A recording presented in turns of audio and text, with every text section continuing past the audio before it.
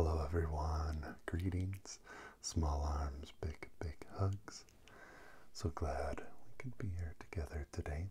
My name's RJ, and today we're going to do one of our beginning music lessons here at the keyboard.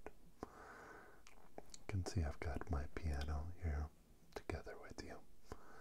And the way the piano keys work is that each one of the white keys is one of our whole letters in the musical alphabet. Musical alphabet is the letters A through G. A through G. A, B, C, D, E, F, and G. A, B, C, D, E, F, G. You'll notice I left some space in between A and B, C and D, D and E, F and G. But there's no space here between B and C and E and F. What those spaces are is what we call accidentals. So each one of those spaces between the letters has two possible names. An A sharp if I move up to it from A, and B flat if I come down to it from B. There's not a half step, that step to an accidental. It doesn't exist here between B and C, nor does it exist between E and F.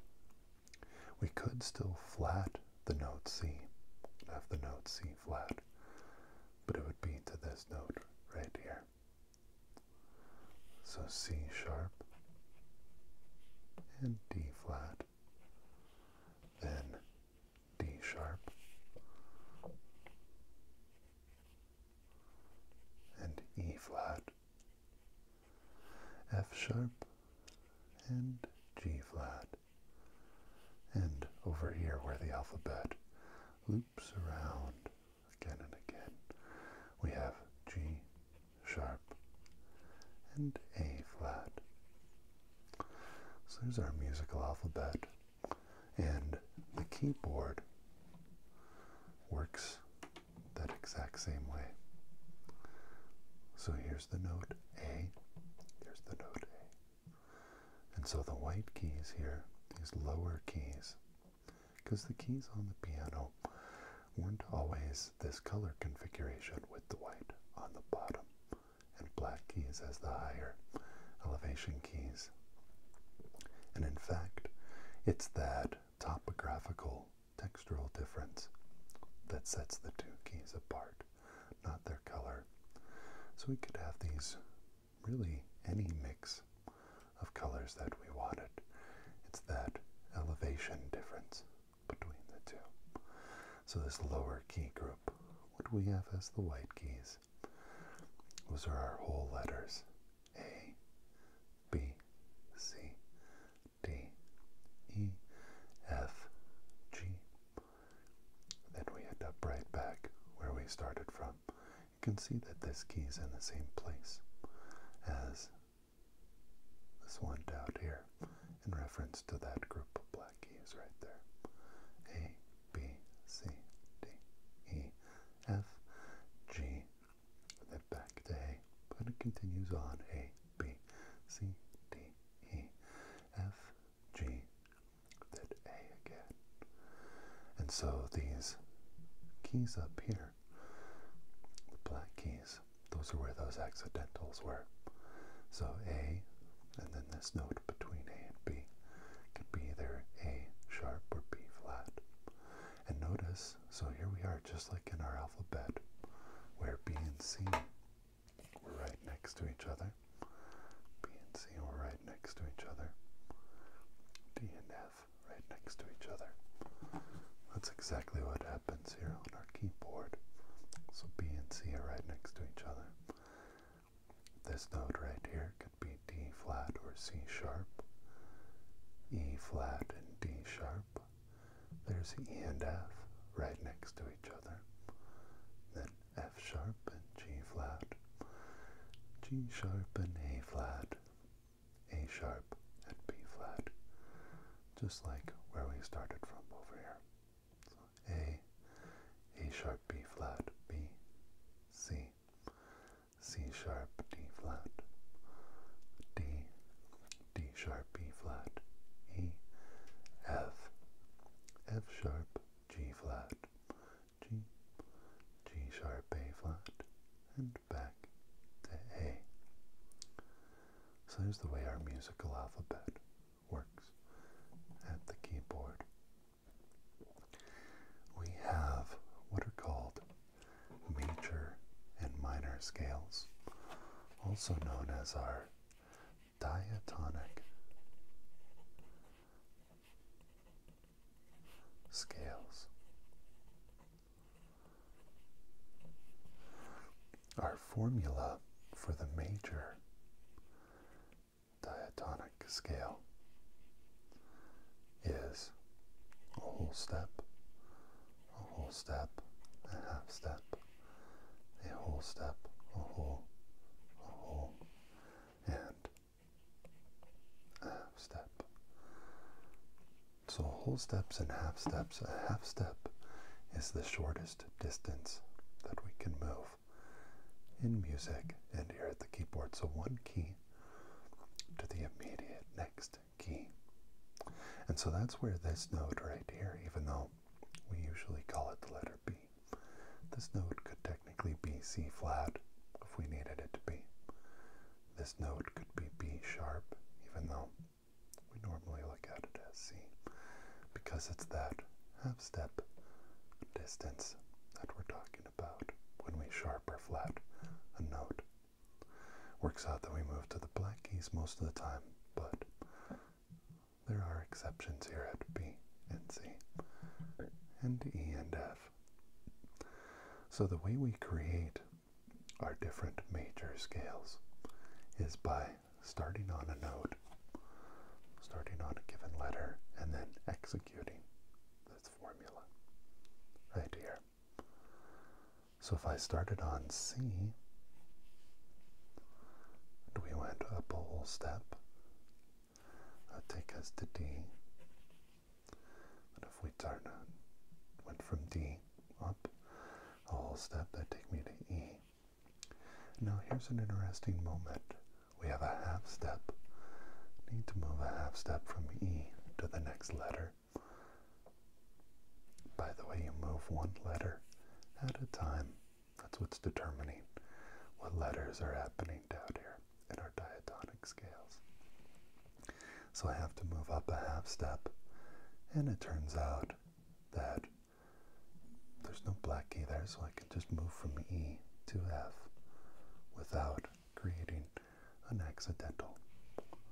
That's our word accidental, our generic word for sharps, just the hashtag, and flats, which is a lowercase b, like that. Sharp and flat. Sharp if we go up, flat coming down, like that. So now a whole step from F takes me to G. A whole step from G takes me to A. A whole step from A takes me to B. And a half step from B. That's what I need, a half step. Just like down here at E and F. I don't encounter any accidentals there, so I can move right from B to C for that half step without creating any sharps or flats. So the C major scale, we were able to create that scale based off our formula without creating any sharps or flats. And that's why when you play the C major scale,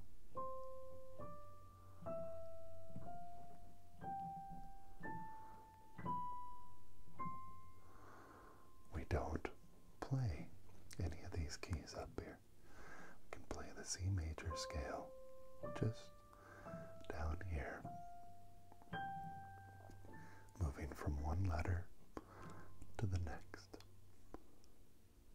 there's that wonderful sound, solfeggio. You may recognize it as solfege.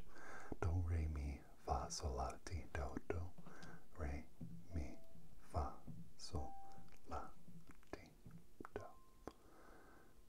And those letters, C, D, E, F, G, A, B, and then back to C. So what gives a major scale its sound is this formula, that distance from one note to the next. And so if I started on a different note, I could start on any one of these, the sharp or the flat, or the whole letters there. I could start on any one of these, and then proceed with my major scale formula. And because we kept those distances the same, it would sound relatively the same. It would have that same shape and sound like do, re, mi, fa, sol, la, ti, do. What would change is the combination of sharps or flats. Right? We'd still move one letter at a time, but what would change is those combinations of sharps and flats. And that would also affect our keys here, and which keys that we played. C major happens to just move along these bottom keys, but each different major key is going to represent a different combination of white and black keys that we would play. That's part of what making and learning all 12 possible scales, 1, 2, 3, 4, 5, 6, 7, 8, 9, 10, 11, 12. 1, 2, 3, 4, 5, 6, 7, 8, 9, 10, 11, 12. 12 possible major scales that we could create. Part of what makes it so important to learn those for musicians, and keys players no exception to that, is that each one of them represents a different combination of white and black keys. Part of learning this instrument is getting your hands used to that, getting our hands used to being able to traverse all different combinations of white and black keys.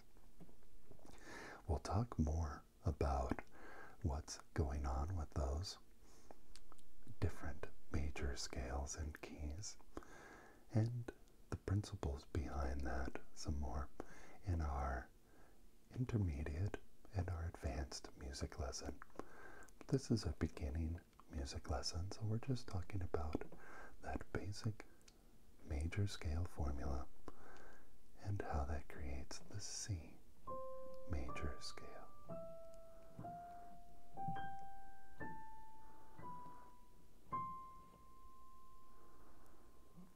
Have you ever played the C major scale?